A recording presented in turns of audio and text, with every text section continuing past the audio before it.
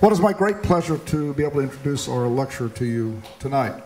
Craig Scott is a co-founder of IwamotoScott Architecture, a San Francisco firm based practice committed to pursuing architecture as a form of applied design research, with projects ranging in scale from installations to urban design.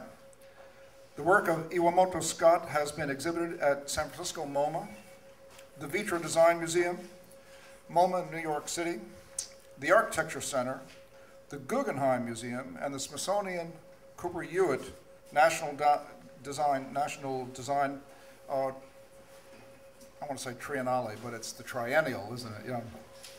Just to name a few of the venues. Their work is widely published in books and journals internationally and has received numerous awards and honors, including Best of the Year Award from Interior Design Magazine, Progressive Architecture Award citation from Architect Magazine, Emerging Voices and Young Architect Awards from the Architectural League of New York City. They've received a California Council AIA Emerging Talent Award and numerous AIA Design Awards from the San Francisco, Boston, and New Jersey chapters of the American Institute of Architects. Recent IwamotoScott projects include Obscura, Digital Headquarters, Lightfold, and PS House, completed recently in San Francisco, Edgar Street Towers, a speculative high-rise design for the Greenwich South Vision Plan for Lower Manhattan, Villa 043 for the Ortis 100 development in Inner Mongolia, Hydronet, the grand prize winning entry for the History Channel's City of the Future, and Reef, a finalist entry for the MoMA PS1 Young Architects Program, and Jellyfish House, a theoretical house of the near future for the exhibition Open House, Architecture and Technology for Intelligent Living. Craig Scott received his master's degree from Harvard University with distinction and his bachelor's degree from Syracuse University with distinction. He is currently associate professor in architecture at the California College of the Arts in San Francisco and has also taught at the University of Michigan, at SciArc, Harvard University, Sydney University, and Yale University. Please join me in welcoming Craig Scott.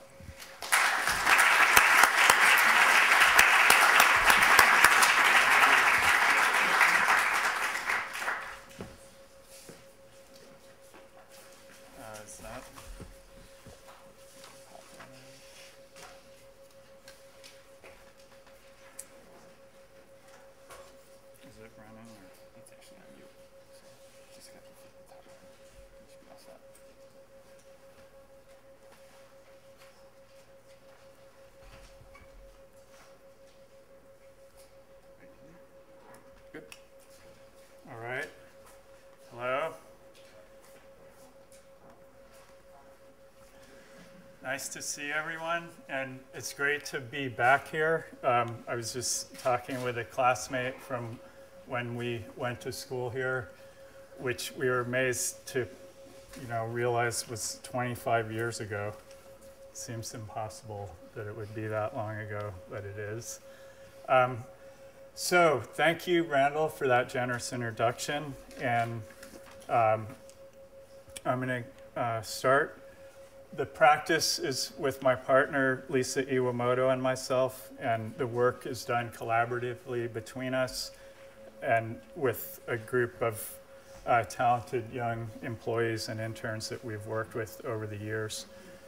And for the purpose of this lecture, I'm going to focus in on more recent work from the past 5 years or so, and then for the sake of thinking about the organization of this work, it's grouped basically from large to small in terms of scale, but subdivided into, as the title alluded to, 3 avenues, which referring to 3 avenues of investigation or design research that our practice pursues. That being installations, buildings, which consist of commissions and some competitions, and speculations, which are projects where we've been asked specifically to think about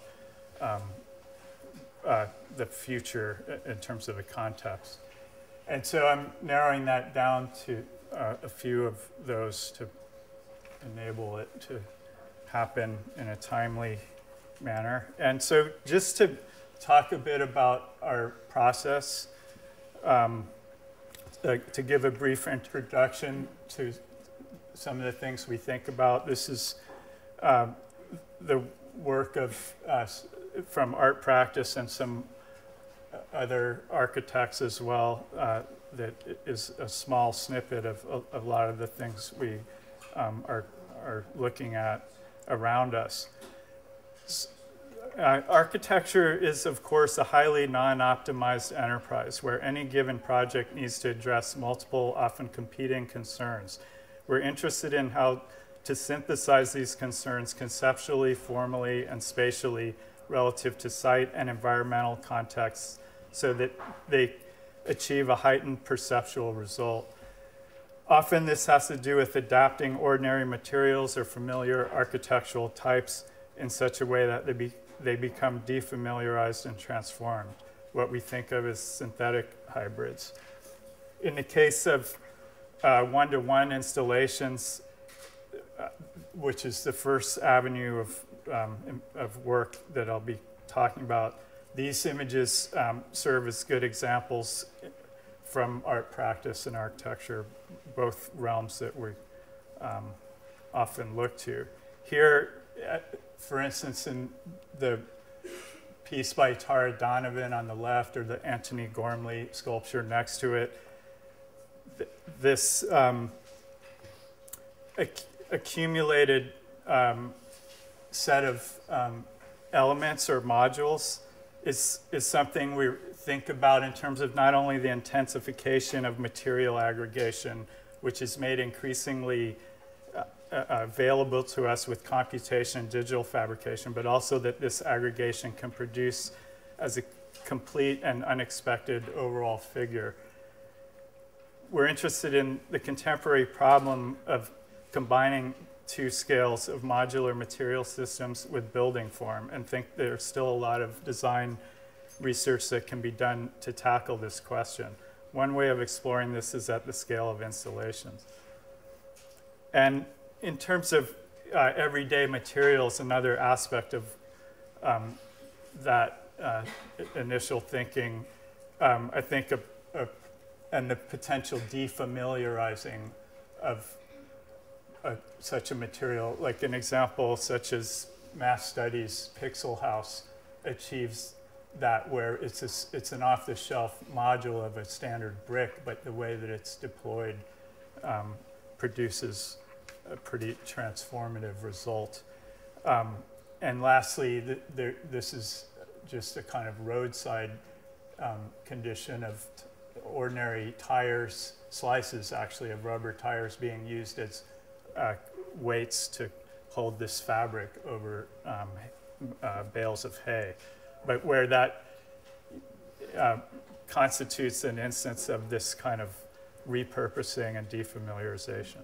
So with that, I'm going to jump in to the work. And the first piece at the smaller end of the scale spectrum is this installation at UVA, where there was an extremely limited budget, but we were asked to put up an exhibit about our work. We chose two recent projects at the time, the PS1 Reef project and Jellyfish House.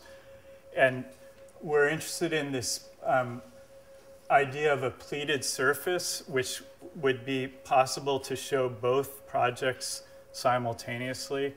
And so we basically the materials for this installation were just plotter paper and a lot of digital work to get these images projected across two surfaces of the pleat. So this is a piece of that file. And then in the gallery, as you move through, you move from one set of the project images to another.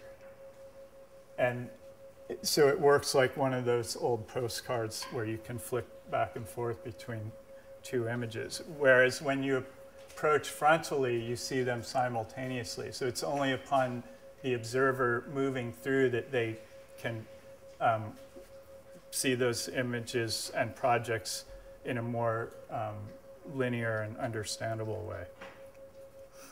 Next installation, In-Out Curtain, was one where it started at the scale of a module, and we were fascinated by this potential with a module that is kind of spring-loaded with this elastic band to work like one of those coin purses, you know, that could pop open or close. And so when you aggregate these modules together, the whole piece shifts the movement of one part of it affects the neighboring pieces, and the quality of the way light is filtered and baffled is constantly changing. The final piece was made with this wood veneer micro laminate, and in which, or in a manner where the modules were woven together versus the first prototype where they were individual components strung together. In this case, the drawings at the bottom show the unfolded piece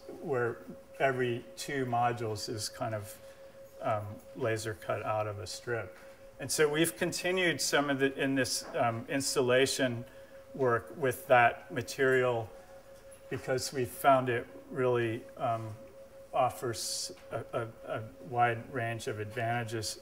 Here we are invited along with about 24 other architects and artists from around the world to design what was called the rest box for the Gwangju Design Biennale in Korea.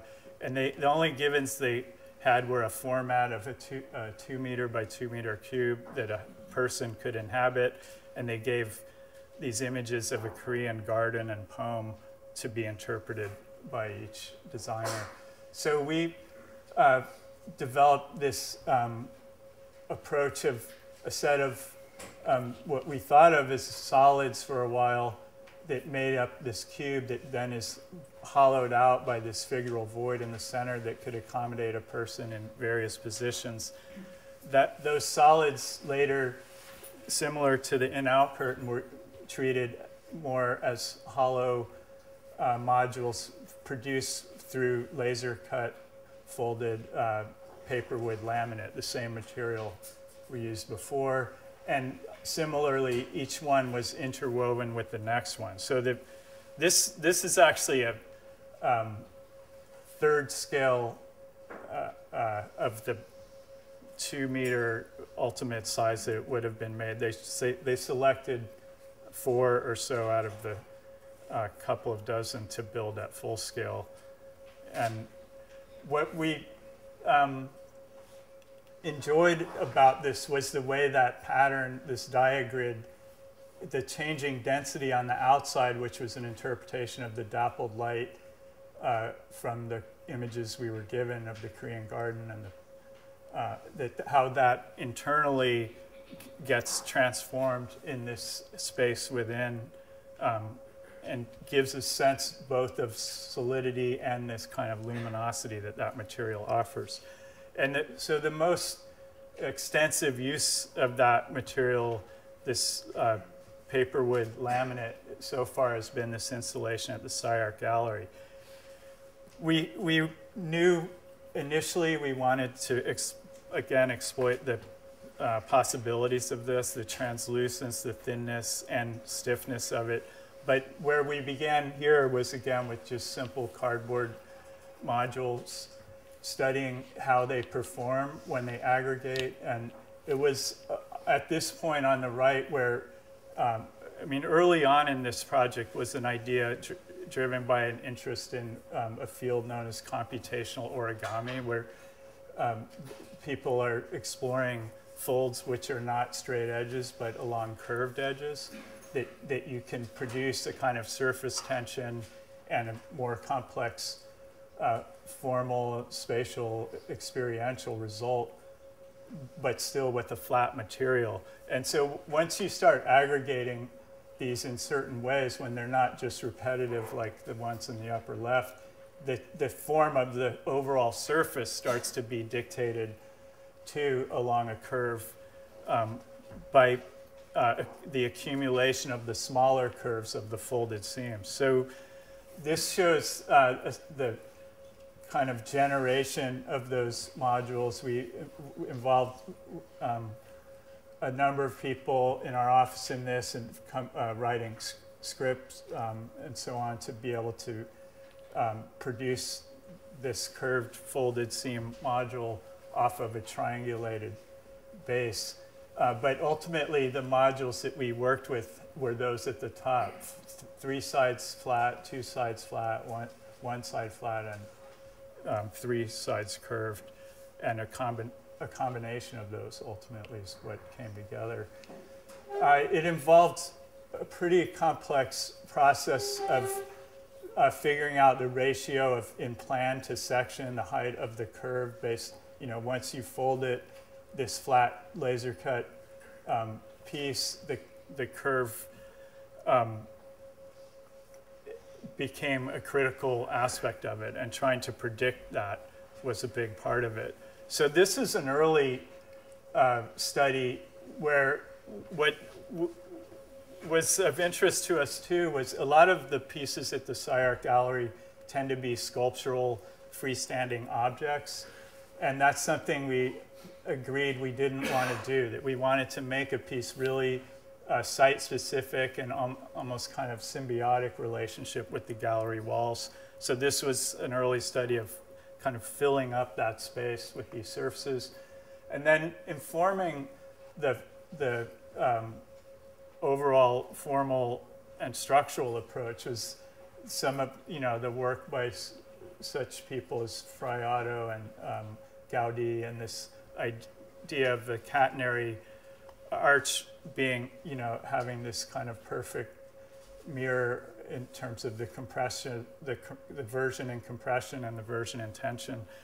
And so the Bureau Happold structural engineering office, their branch in LA, was a great collaborator on this early part of the project, where they helped us with these virtual hanging chain models, quite similar to Gaudi's actual chain models that he used for form finding in terms of these catenary vaults. And in this case, we could test those to see where the greatest stresses were, and there was a back and forth between us and them in terms of the shape and form of the vaults we wanted and the ones that were more optimal from an engineering perspective. So that surface that resulted was tessellated, and a porosity diagram came based on the structural stress pattern. And then this is the actual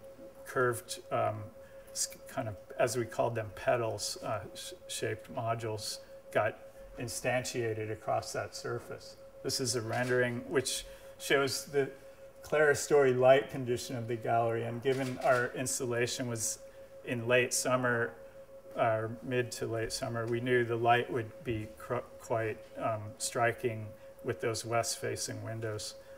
So really the only construction document for this project is this one plan. This is the printout everyone had for the 2,300 individually shaped pieces, and it was as much a kind of logistics thing in terms of cataloging those pieces and figuring out how they went, where they went, how they got put together.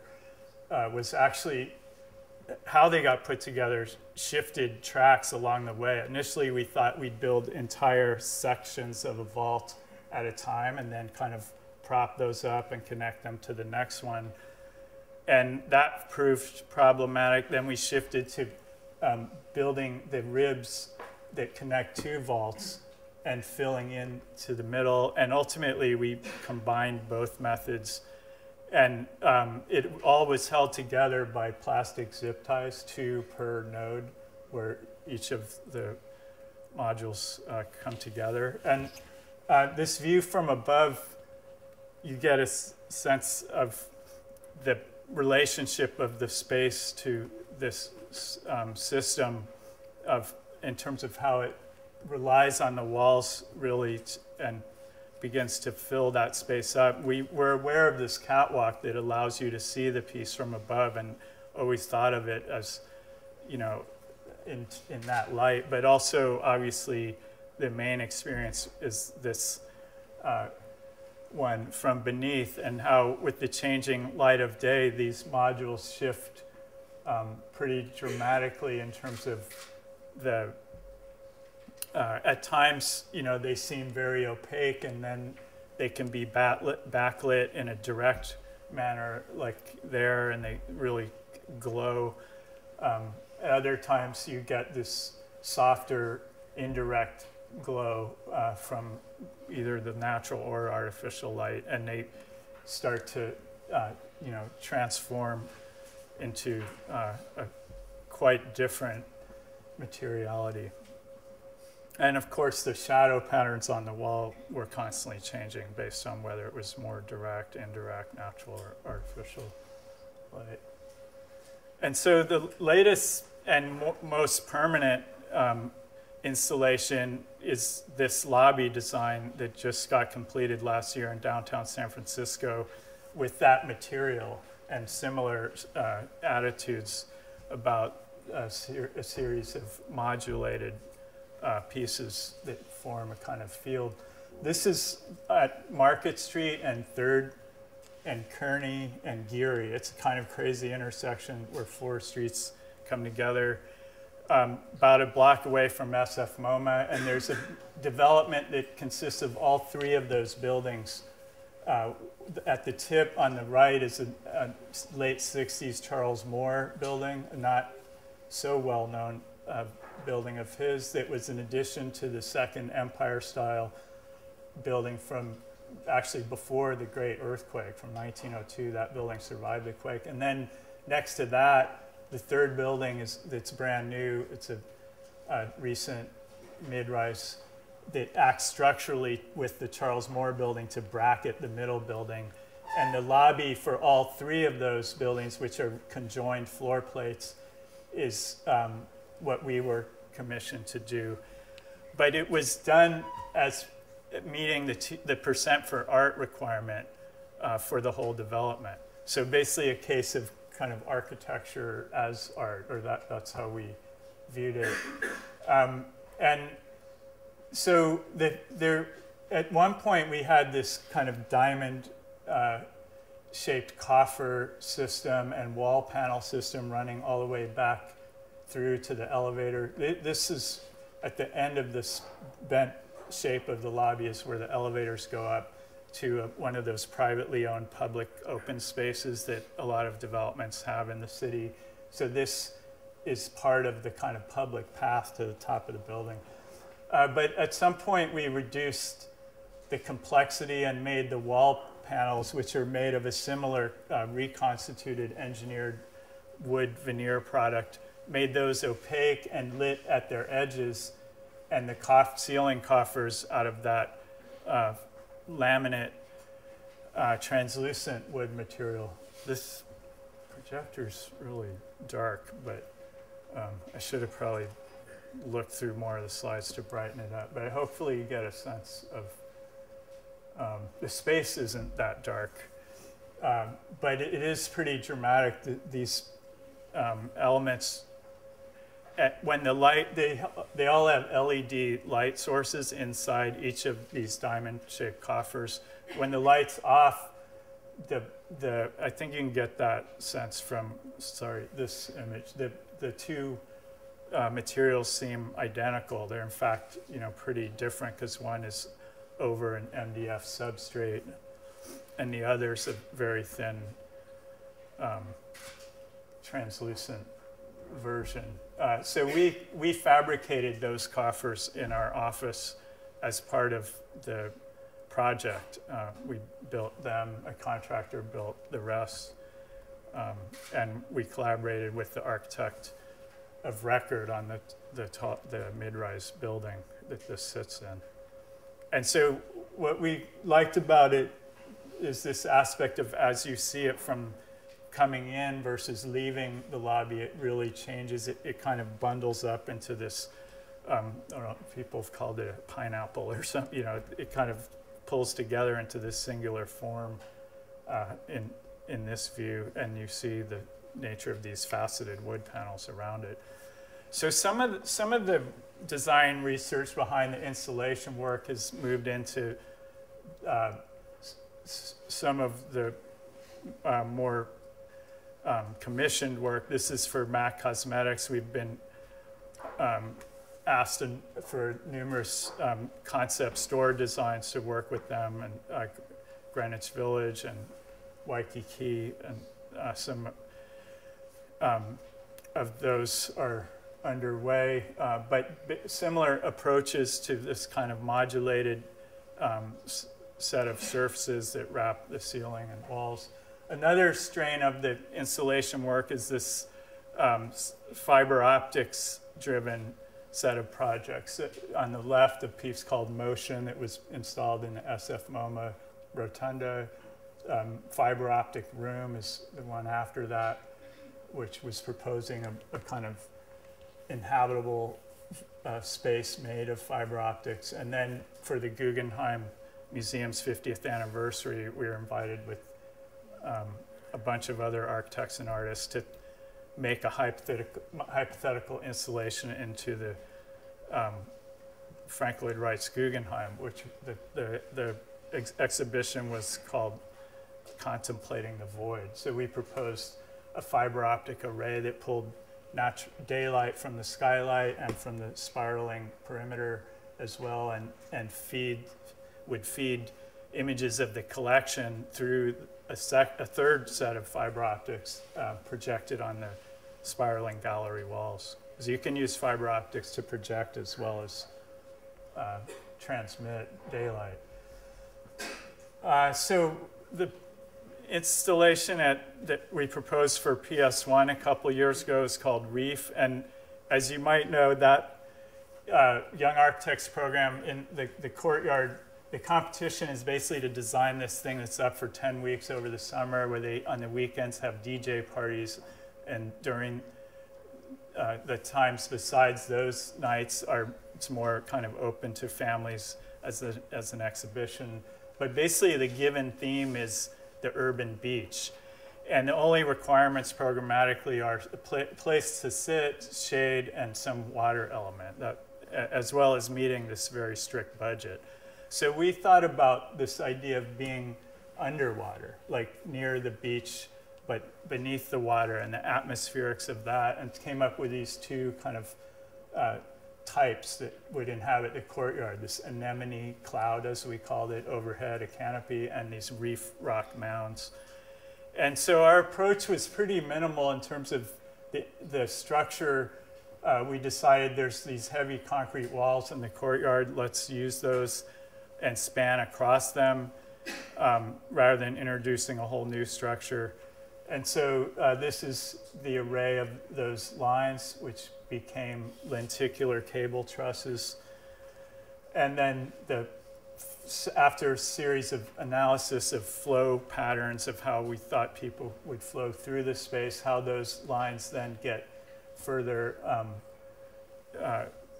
how they hold these sets of modules for both the canopy and the mounds. So from the street, it was, a fairly modest intervention where you just see the edge of the canopy poking up over the wall with these clipped-on steel brackets. And a view from above shows the more of the complexity of that great modulated pattern. And you can tell that the video is going to be really dark because it's dark to begin with. But this was part of the working process. We used CATIA to parametrically control all the quantities of modules and the amount of material that those modules would be made from by this purple control surface. So we could move that and it would change all the kind of inventory and keep track of the amount of material we were proposing. So ultimately we built a physical model pretty much just like the full-scale one would be, to test this out with the 1,300 different fabric modules. In this case, they were laser cut out of a pliable plastic, but the ultimate full-size ones we tried out as well in a polyester mesh. Some images of that model. And then those mounds, we wrote a script to, which we called flatten all, where you could take a given complex curve or freeform shape, three-dimensional shape like a mound, and generate a series of steps from that surface. So these would be built pretty simply out of marine-grade plywood. And then there's this kind of payoff when they're uplit from below through all the gaps between the steps. And that's a shot of the mock-up of the module. So to test, we did a lot of rendering and fly-through video and stuff, but really in the end, the best test was just getting a fan out and seeing, you know, because part of the effect of this would be trying to have that sense of the caustic reflections and being the kind of quality of the light being underwater. And so this is a video that was produced by our team to try to convey the quality of the space. Yeah, sorry, it's really dark. I don't know if the lights went down in here, would that help? Maybe not.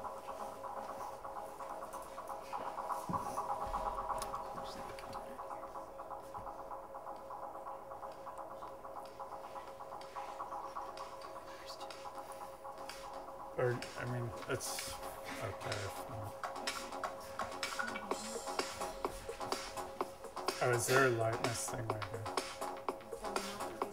Is that worse? I was thinking that's dark, not the space.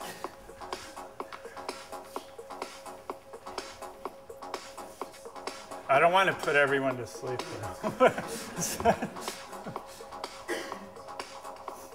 So basically, it's still, I think we just, the projector settings needed to be a little lighter. But if you could see this, you'd see the mounds and the places where we introduced water in a couple of forms. One is in the courtyard off to the right, where it literally would kind of rain, and it's mounds in the main courtyard, misters would occur. And there's one room, a kind of compact, rectangular, small space where you could come up close with these fabric modules and inhabit them in a more intimate scale.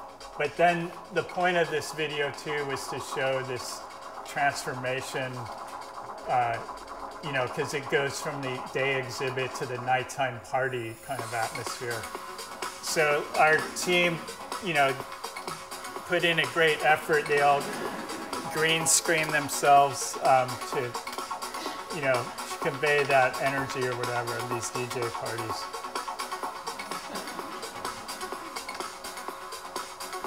And the glowing, you know, to try to convey this sense of glowing light as well.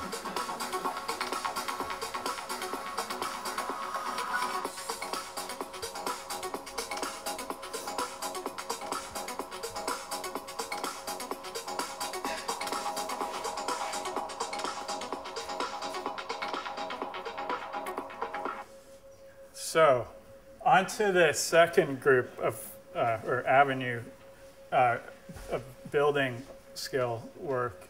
And so these obviously aren't buildings, they're hedges, but speak to the synthetic potentials of an interest that runs through our building design practice, which is how to equate positive and negative space. With many of our building projects, we've been interested in how to strategize negative space making to create formal equivalencies between solid and void. And for instance, here, I mean, we discovered when we moved back to California in 2002, the prevalence of hedges, you know, out there, just the climate, and it's part of the culture. But that you get all these strange programming and, you know, conflations, hedge as side entry or front entry at times, or front yard. And this idea that a singular thing like a hedge can adapt to this amazing range of conditions, and specifically that negative space becomes kind of a driver of it.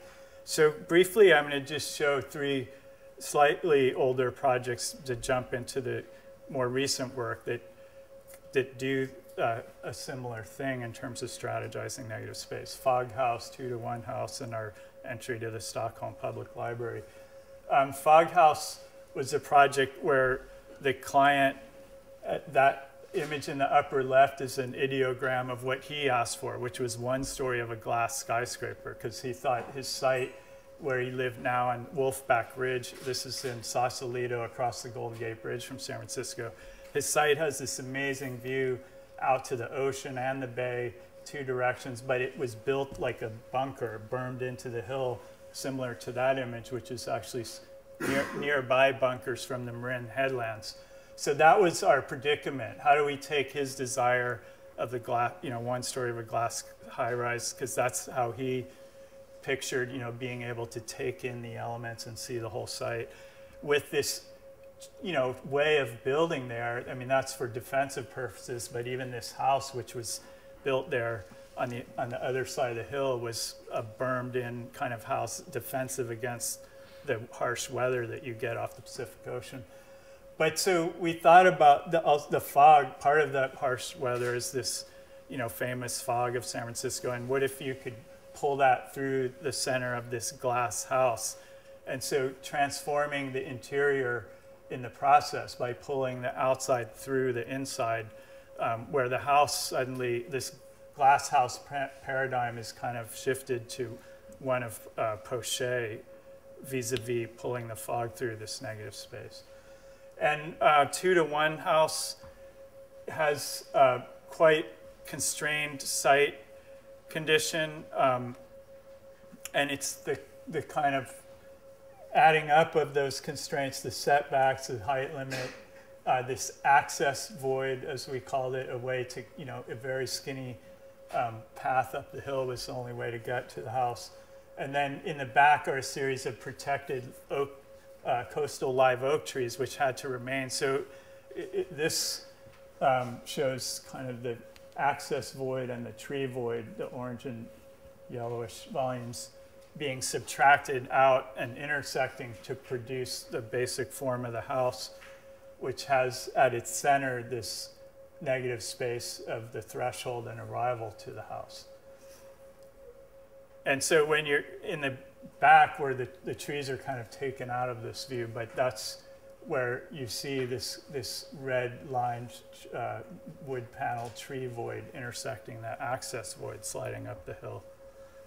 And then the last of those 3 projects, the Stockholm Library competition, where in Asplin's master plan were 4 bar buildings, 3 of which were built by other architects, you know, next to his famous library. And this competition called for a kind of library of the future that was more open and transparent and would attract younger people.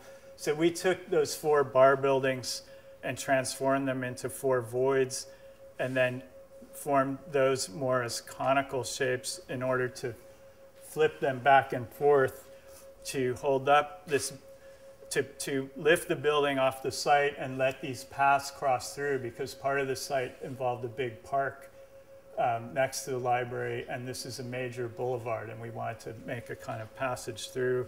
And so the form of the building is lifted up through that device of transforming those solids into these like giant feet or columns. And so in the process, the way those voids cut through lights up the interior of the library. This is looking back towards the hill where the proposal was to make a connection to that upper plateau of this hill that's next to Stockholm's building. But in the end, it's through that device of transforming the solid bar buildings. So a few more recent building scale projects. Villa 043, it was part of that Ordos 100 development, which no one seems to know if it's really happening beyond the designs.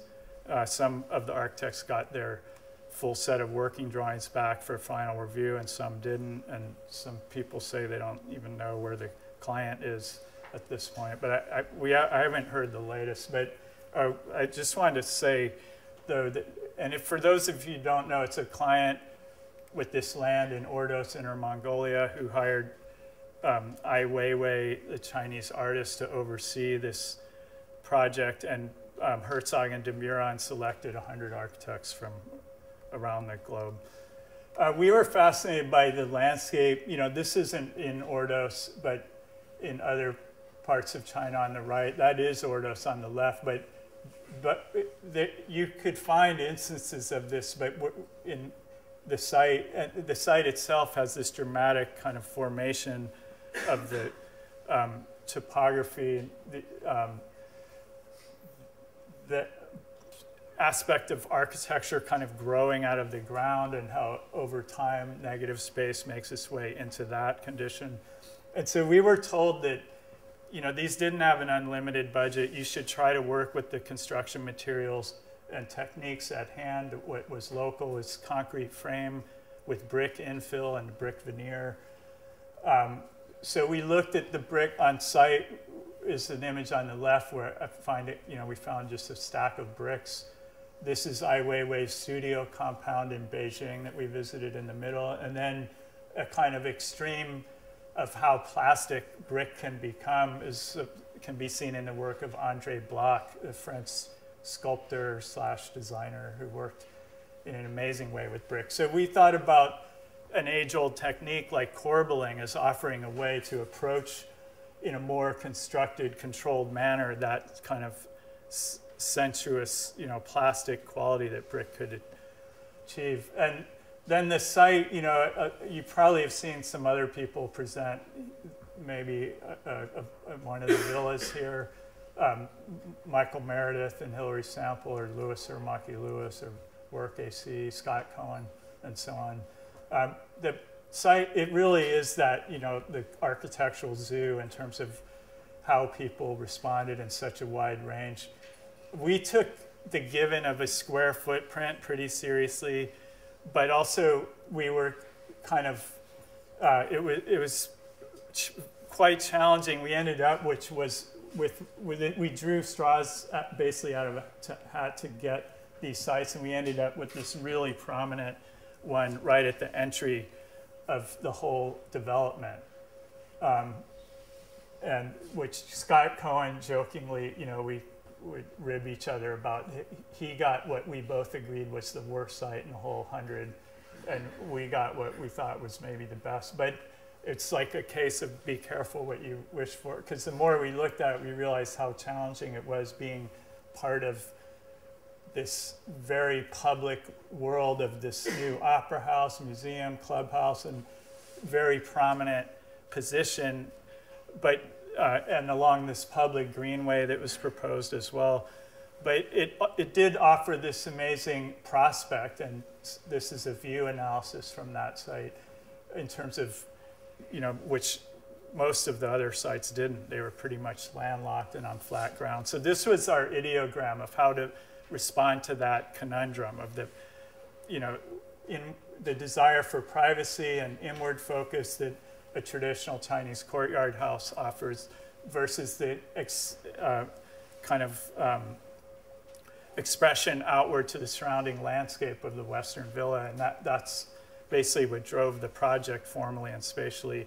Another aside, being in Beijing and seeing the Forbidden City, the spatial character of that was really incredible to experience. But one thing we discovered was, even with all these very hierarchical axial orders, that you would find these shifted oblique suborders across those main axes. So that was our kind of analysis of that. So the footprint of the building that was given, we stuck to. A lot of architects ignored that and did a sphere or a tower or, you know, whatever they wanted. We felt there was some logic to the planning of all those squares, and that had to do with maintaining light and views and a kind of certain density for the development. So we lifted it up, cored it out with this courtyard void, introduced other voids oriented south and east, which were the preferred orientations that in China and in general, but also that our site happened to offer views to the south and east. And then pinching those voids down to respond to the prevailing north winds in winter and widening them towards the views, and then shearing the whole volume off with this tilted plane lifted from the topography. So here you can see how that negative space figure plays out as it works through the building, and how that is in relation to the vertical circulation, which is basically like a double helix stair, one interior and one exterior, wrapping that central courtyard, and how that the exterior one of those two stairs plugs into these three exterior living spaces within the volume. That's a plan, roof plan, but it works kind of like a figure ground of the neighboring three villas and ours. And then some views of it from above, turning around. A model, we didn't have the resources and time to build this nice big model, but there was a show called Ordos Now in Shanghai and Beijing after we submitted our work, and they built these beautiful white models for about 12 of the projects from the US that were in that show. So the model, we did smaller study models, but one thing this model didn't do is it didn't show the texture of the corbelling, and that's a kind of key aspect of the design. It's something we really sorted it out digitally to figure out exactly what the stepped nature of these surfaces would be like, and almost, trying to achieve this sense of kind of attention or pulling of that brick like fabric. So two of the elevations of the villa are completely flat, the west and east, where the north and south are ruled surface, high power kind of twists.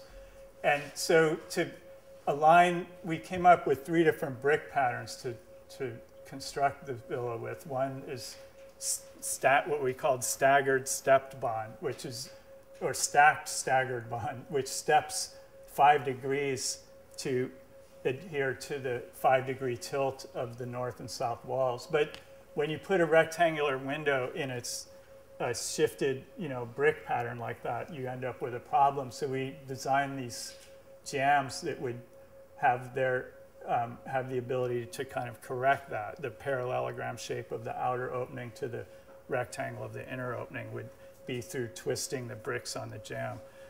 And then so some views of how the skin plays out relative to the whole volume. Here you get a sense of those raked surfaces and pulling them around this dynamic of the circulation that spirals around the courtyard. That's the main south-facing living courtyard.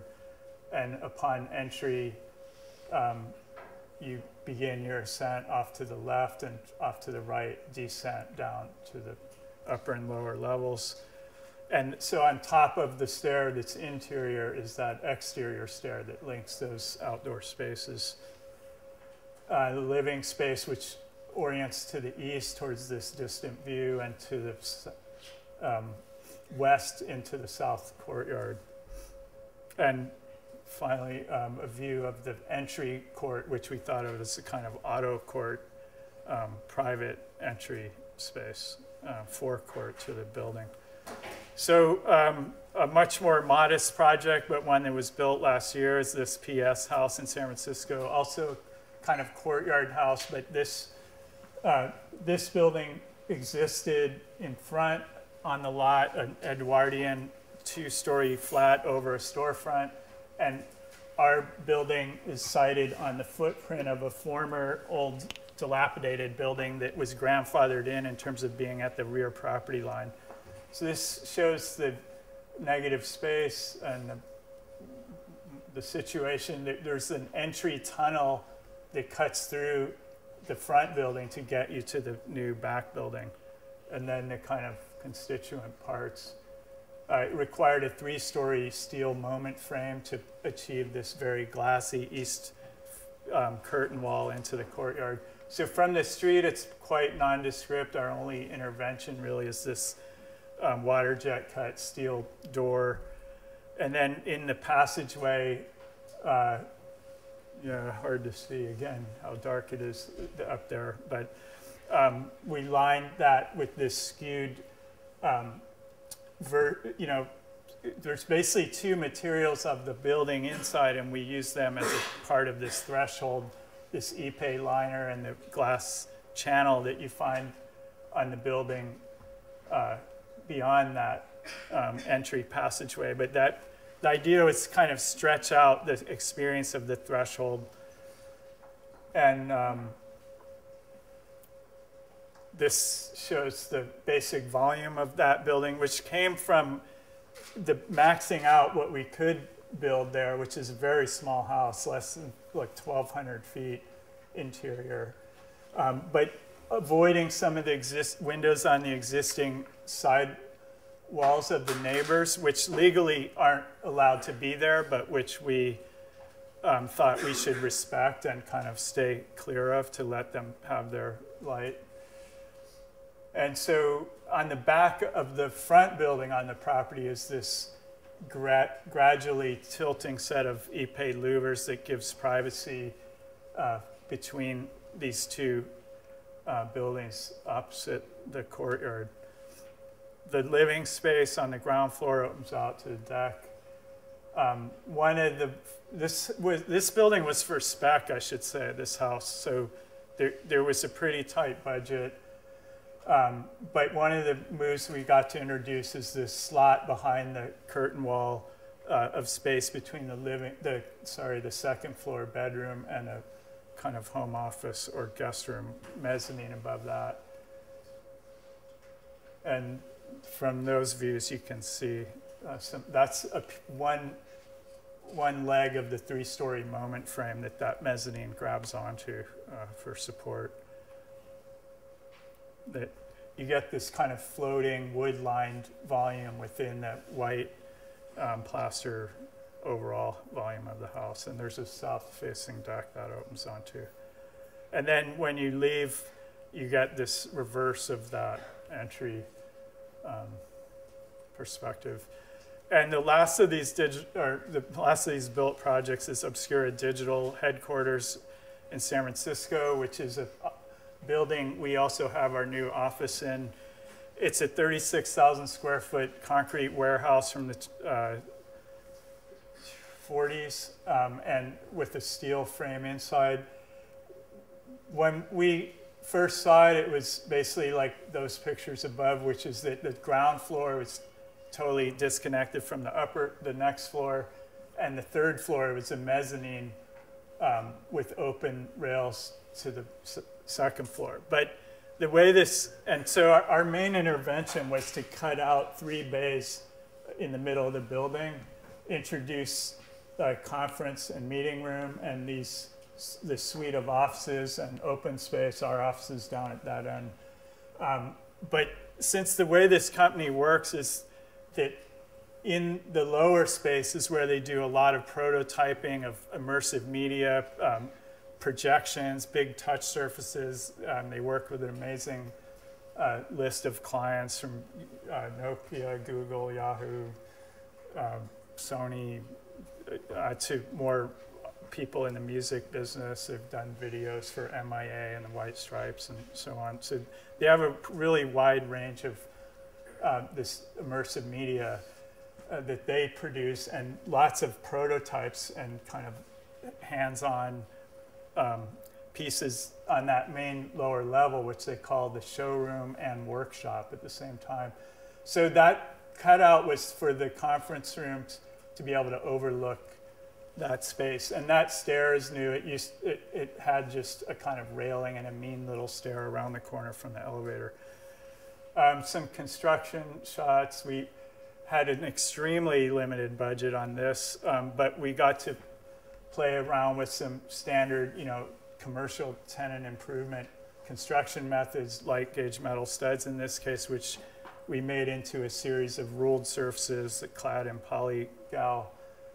polycarbonate glazing. And each of those is kind of this funnel-shaped entry into the offices. One of the pieces they needed to accommodate, which was part of the reason for cutting the floor out as well as for communication, is this geodesic dome, which they do hemispherical projections inside of. That's one kind of leg of their business, is installing these domes in various places. And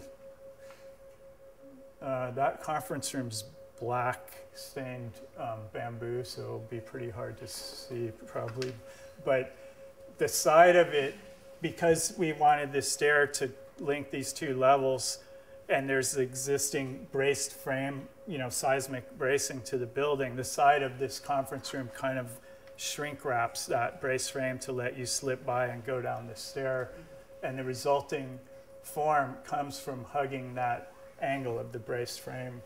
That was also built with light gauge metal studs and just plaster.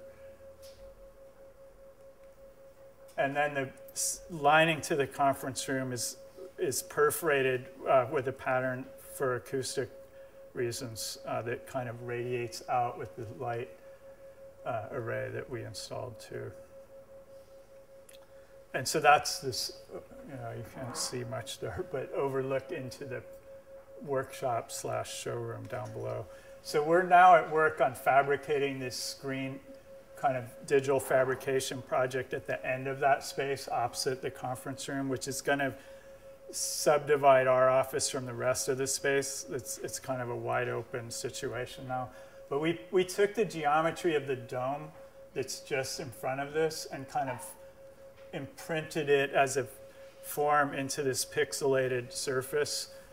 And these are being made out of plasma cut sheet metal modules, which are folded up like open-ended boxes. So facing out to the main space will be all these opaque surfaces, which the Digital Obscura can use to project onto, because part of their business is projecting onto complex surfaces and facades, like they just did the Gary Disney Concert Hall. They projected on the Guggenheim recently. They're now doing the Sydney Opera House. So they write the software, they hack the hardware and do the content of the projections. All of that work is done by this company. So they see this building as a place to test out that process. So then on the back side are these open kind of cubbies where we can, maybe store some stuff. And the last work I'll try to move quickly through is these three this speculative avenue of design research where, we didn't just come up with this, it was more coincidental that at first, but that we were asked to look at the future as a site and context. So it's exciting for us because it lets us think about new technologies and materials, things maybe on the bleeding edge, which are just barely coming into architecture and building, but which are out there, like UV and titanium dioxide being used to filter gray water on the left, or algae being grown for hydrogen fuel. And basically, the what if is kind of the question, which is the title of the Greenwich South project, which you'll see in a minute. So the first of these three projects is Jellyfish House, commissioned by the Vitra Design Museum in Germany. They asked about a dozen architects from around the world to think ahead into the near future, maybe 25 to 40 years, about a critique of the smart house, essentially, was the theme. So they asked each architect to look at their specific locale, and this is the San Francisco Bay Area. We had already been thinking about Treasure Island, a big development in the works. And this is an analysis of the currents that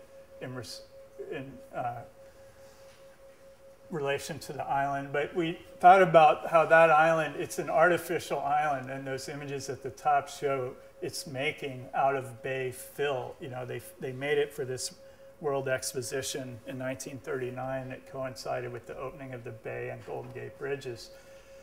And it's now, you know, a former Navy base full of toxic stuff being handed back to the city. So in the middle is a diagram, an ideogram of how we might think of those toxic areas on the site ultimately as giving back clean water to the bay, was the idea of that strip. And these are just more the idea of perforating the island, which used to be a sandbar and kind of wetlands off of the natural island of Yerba Buena, so that, you know, patterns, looking at how patterns could be driven from those existing flows. This is another kind of ideogram of the water being proposed for the whole project, as thinking of it as a kind of organism.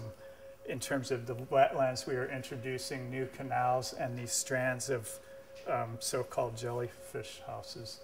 An aerial view of that. They really asked for a single house, so we went beyond. We wanted to think at a bigger urban scale, but we pretty quickly came back to the single house, which was the focus of the exhibit. But in the process went through these iterations of how these could aggregate and permutate. And so this is a study of program, an idea about 3 strands of space of a live zone, a work zone, and the landscape, which we knew we wanted to really fold into the project. And so out of those permutations, it's the second on the left that we homed in on for the house.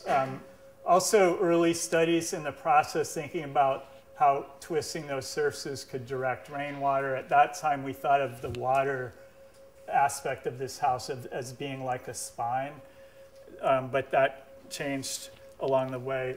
These are some of the geometries behind the project in terms of how it, a system like at Voronoi and Delaunay tessellation can be adapted to the complexity of these surfaces. The skin on the left, that shows these kind of pores or points where water would be pulled in for the purpose of harvesting rainwater. Other technologies we proposed, as I mentioned, the method of filtering gray water. If the skin could be translucent, you could pull daylight through it. You could actually filter water, as well as phase change material, which already in Germany, there's some examples of integrating this into architecture, but where this kind of quilted liner of this water jacket skin, as we were calling it, would be able to store heat and release heat, and they're using that. You know, it's the stuff in those freezer packs. Like, there's a way to kind of capitalize on that as a passive heating and cooling system. And then lastly, that's an inner layer of the skin could have this kind of blushing quality, like the creature, you know, that it's named after, that could convey images or just the inner workings of that skin. The structural analysis of the first version guided the density of the pattern. A more developed second version, where through generative components we were able to kind of adapt this module to the density based on the stresses. And then that module at the bottom, you can see it, whether it's more vertical or horizontal, has a deeper kind of dish to it to try to pull in rainwater into the hollowness of those structural tubes. An image showing it all kind of coming together, and that's just a rendering of the skeleton and a big 3D print of that, which we just had remade because this project was acquired for the permanent collection at SF MoMA. So we kind of revisited it recently to put it together and for acquisition. Rendering it, you know, it's like we were proposing the skin is in a changing state. So still renderings don't really tell the story. So it was this fly-through that we thought this is a little speeded up version of it, but might convey the quality of this space, you know, which could shift from a more neutral, opaque, you know, kind of more normative situation with the walls being opaque to this state of revealing the inner workings of that hollow structural / infrastructural skeleton. And Jellyfish House, it was inspired by this idea, like a jellyfish is a very sophisticated creature given that it has basically no, it can't see, it has no central nervous system, but has a quite sophisticated way of responding to its environment. That's how we thought of the house, inspired by ideas from ubiquitous computing, and this idea of a kind of ambient sense of technology, that the smart house of the future doesn't necessarily need to have like refrigerators that blink and tell you what you should or shouldn't eat or what buttons to push, but that surrounding you would be this kind of performative envelope responding to solar heat gain or revealing and concealing this water filtration and collection, and the shower inside was kind of like a mirror of that harvesting of rainwater of the outside. And so moving up in scale towards the last couple of projects, Edgar Street Towers, we were asked to look at the tip of Manhattan along with a group of other architects overseen by ARO, Architecture Research Office, and Beyer, Blinder, Bell. Other people involved were Lewis, Sir Maki Lewis, Work AC, Morphosis. But basically this area of Lower Manhattan was broken up and given by the Downtown Alliance to think about as a way to give a new kind of identity, but also to address what they saw as a lack of amenities and a lack of cross-town circulation flow. The Battery Park is full of tourists going to the Statue of Liberty, and the World Trade Center obviously is a whole other node, but in between it can be surprisingly desolate. So the site we ended up getting in this situation also was a very prominent centrally located one, which is the two pink footprints there, now an MTA parking garage spanning a former street called Edgar Street, which has been since blocked off. So when we looked at the macro picture, we realized the tower is exactly aligned with Fifth Avenue to the north, and as well as obviously being at the mouth of the Brooklyn Battery Tunnel, but that's what this diagram's about, that kind of bigger scale picture. And then, realizing like the amazing collection of institutions and spaces and icons of, on that spine of Fifth Avenue, which divides like the east streets from the west streets in New York. It's the edge of Central Park, among many other things. But we thought that, a tower as tall as this site would allow, as high as 1,300 feet or more, would actually also allow you to perceive that relationship to the gridiron of mid-Manhattan and the alignment with Fifth Avenue. So we looked at the kind of twist that might be involved in that. And then with this grasshopper script, we drove a bunch of studies of that twist from the base of the tower to the top. So these are iterations and the negative space produced. But so these are the steps of that script. One is to extrude the two footprints, to reintroduce Edgar Street, twist the top at a certain degree of rotation, the middle at another, and kind of pinch that together and spreading that and split and trimming it to the zoning envelope, this tapering form. And so we did dozens of iterations and dropped them all into a site model to test, the form of the results of that. And ultimately it's, this series of diagrams explains it, I think, pretty well. This void from Edgar Street to Fifth Avenue at the top, the idea that in that void we could deploy fiber optics. It's been on our mind for a few projects to pull daylight down to the darker street space. They approached us as having that act as the percent for art you know, immediately we thought that was a chance to use. I mean, at first we actually, you know, had the contractor doing the rest of the space price out those diamond-shaped coffers, and they had no idea how to make those, and they had like crazy high prices to make them, even though they didn't know how to make them. So we knew, because we built a prototype, and that it involved this folded hollow rib seam to stiffen it, and so we made that. And so that was a case of bringing this kind of intensiveness of labor that we usually put more into the installation projects into a more semi-permanent, you know, commercial lobby space. And also with the Obscura Digital project, the contractor on that you know, he saw what, you know, we tried to describe the premise of a ruled surface, that it's just a bunch of straight lines making a curve in the end.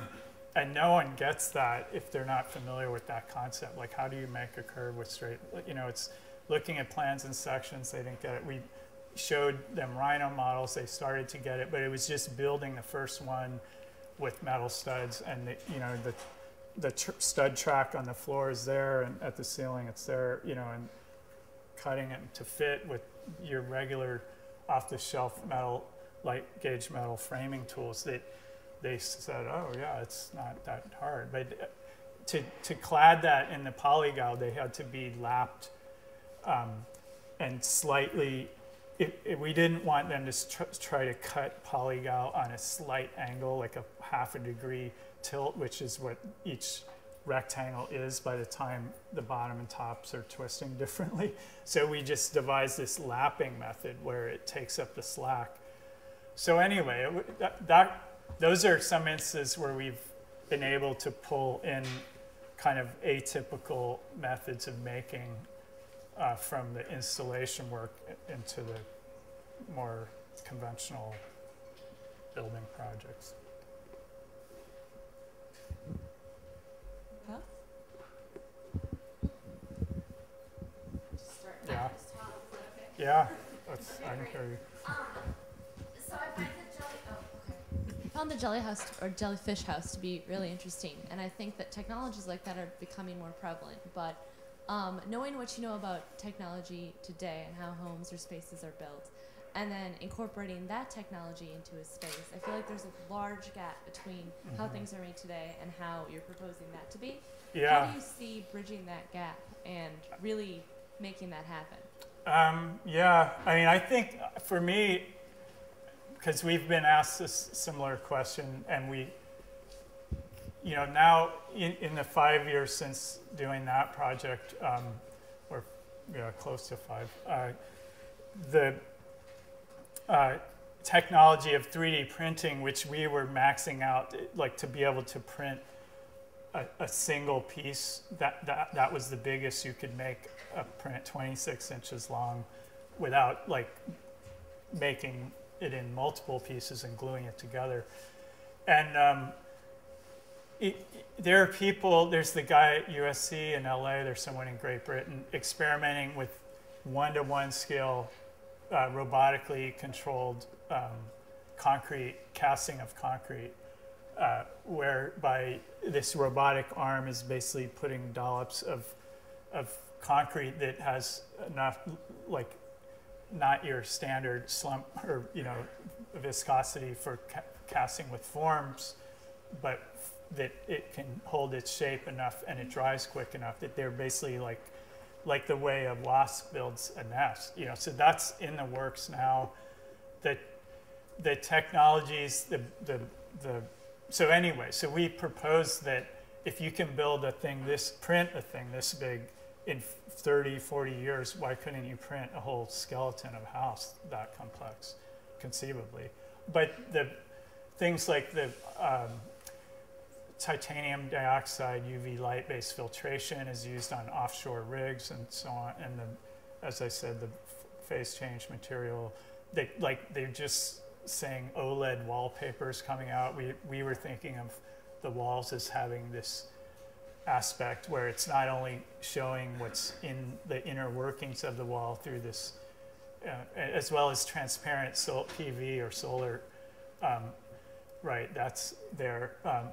But so I didn't show a few test renderings. We did showing that space kind of turn into a whole other world if the whole inner surface were OLED, for instance, or some version of that could be cheaper in the future, that your walls could transport you to another place, another reality visually. You could be in like the rainforest or whatever. But anyway, I think maybe, so I see it not so problematic in terms of the technology is advancing so quickly. What's on the bleeding edge now, it could be, you know, pretty normative in 25 to 50 years. But it's, what we didn't sort out so much, I think, more is programmatically, you know, we had the kitchen kind of in there, the counter turning into the stairs to the living level.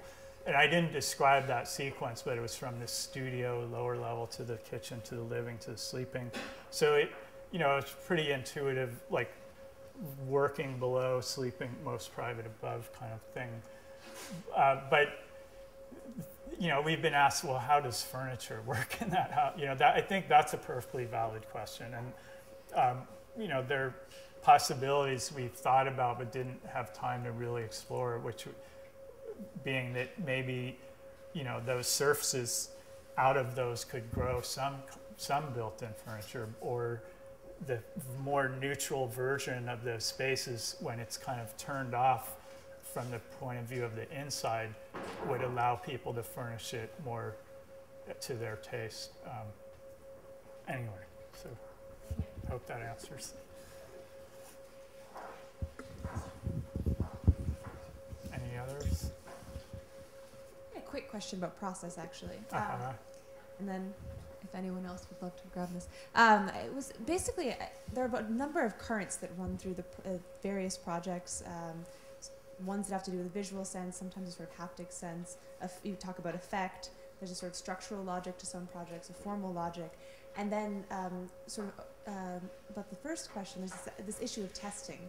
And I wonder, in your work, particularly since it's very helpful to students to kind of understand, how does that notion of testing play with all of those various currents? How do you actually get to the sort of product of the project? Well, I showed a little of the process, not a lot, but I mean, I think it's not much different than any designer kind of getting it to a point where you're pleased with it. Aesthetics come into play, obviously, and just the kind of eye and hand coming together. But like in the jellyfish house, there were some really crude, relatively unsophisticated versions of the form of that. As the initial, when we first got the project, we actually, in that case, it was a call for submission. So we did these concept images, and the house, I mean, as a house, it didn't look anything like the final version, and there were several in between. So it was iterative, you know, like any design process. It was a feedback loop of refining, you know, liking certain things. The kind of crude diagram or animation that was in Maya of the rain drops, like that form was not doing what we wanted to in terms of the space making primarily. But also, one of the hardest parts of that project, and it was working with a collaborator who was well versed in this kind of pre-parametric software. It's parametric in a way, but generative components, but you have to input everything with code, or you did at the time. I mean, they've advanced and they're trying to have a more accessible user interface. But so a lot of the testing in that project was, you know, we had this module more and more figured out, and this complex lattice, you know, kind of structure that module needed to get plugged into if we were going to get good renderings, and especially if we were going to 3D print that. That was like crucial to have a watertight model, as they say, you know, to be able to 3D print it. So anyway, that a lot of effort. I mean, we worked for a year on that project in terms of producing the representation, the diagrams, the renderings, the videos. So they kind of test it. I'd see like all of that process as testing in terms of being able to produce the presentation material, but it was, I mean, we lost money on that like we do on a lot of those kind of projects that we could never spend that effort on a more standard commissioned work. So we try to gauge it if it's for an installation in a museum or something where we try to do our best obviously on every project, but where we're trying to really push things, we try to make it up economically and the rest of, but I think that's what probably drives most iterative testing in the design stage, is who's paying for it, you know? Anyway. Thank you. Unless there's anyone? Yeah.